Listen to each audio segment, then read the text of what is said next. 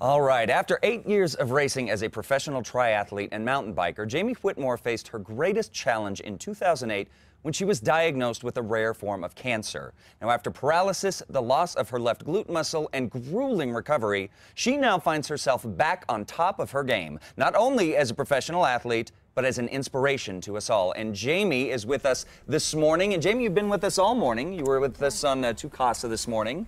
So thanks for spending your morning here with us. Thank you. It's my pleasure. Yeah, absolutely. So you were a professional Xterra athlete, and this was new to me. So can you tell us what exactly is Xterra? Basically, Xterra is the off-road version of a triathlon. We still swim in a lake or river or whatever, and then we mountain bike and we run on trails. Okay. Great. So, and we got a little bit of video here. We can see, I mean, this isn't easy stuff that you're doing here. No. Yeah, it's amazing. I mean, I can't do that at, at my peak.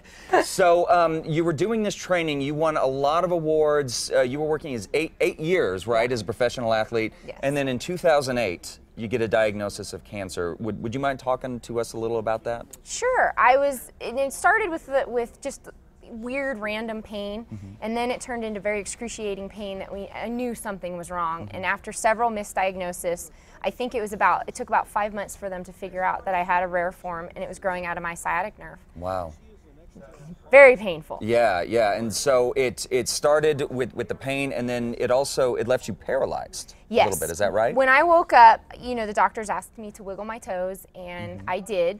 At least I thought I was, and I found out that my left toes were not wiggling. Wow. And then a physical therapist came in a few days later and said, I'm here to teach you how to walk again, which was quite shock to me, because here I was, this former world champion, being told I had to learn to walk again. Yeah. And it took a good week for me just to learn to walk on a walker. Really? Yes. Wow. And I was on that for about 2 to 3 months, and then I moved to a cane for quite a long time, and I've had a brace. They do have to make a special brace for me because I do have drop foot. Okay. And so I can walk without it, but it's better that I walk with it. Better that you walk with it. Now, so how long until after the recovery, because doctors were saying that you would never ride even a stationary bike, is that right?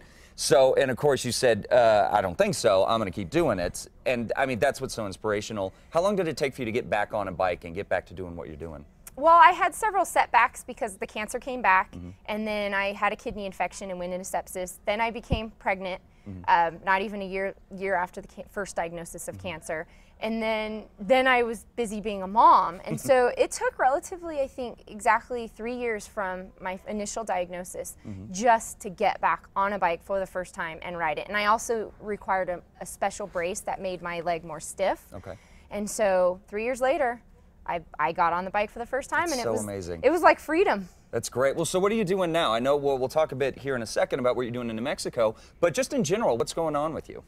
Well, I've done things like the Leadville 100, which is a 104-mile mountain bike race that I don't think a single disabled woman had done it before I did, which was last year. So that was, a year after riding.